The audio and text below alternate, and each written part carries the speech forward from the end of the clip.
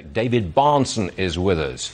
All right, David, I think you saw this, but earlier on the show, Brian Westbury was talking about 32,500 on the Dow by the end of the year. Okay, that requires a Trump win, and it requires an election result that's speedy. But what do you make of that prediction?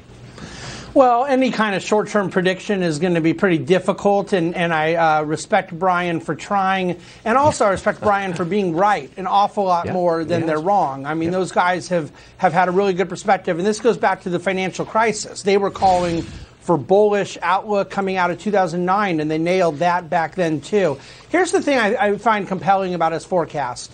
The Dow, until recently, had really lagged the other indexes that were doing better.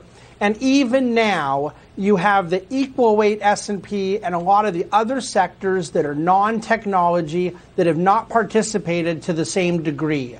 So I think that you have plenty of opportunity to see other things that have been laggards still catch up. Yep. You still have half of the stocks in the S&P that are down. So seeing that continued improvement would not surprise me. But I'm not even sure, Stuart, that it's just President Trump winning. It's the Republicans holding the Senate.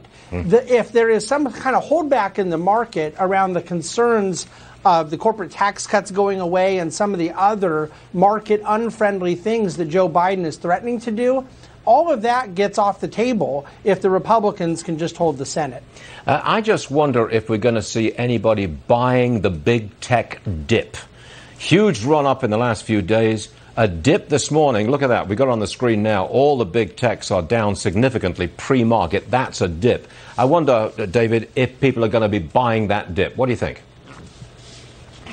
Well, Stuart, I don't want you to get upset with me, but that's not a dip. It has to dip like 50% before it becomes viable. Right. These things are up so much. It's a pullback. That it really would have to be it would have to be a really significant dip to become compelling and viable to the type of people that are bargain shoppers. You know, like dividend guys like me.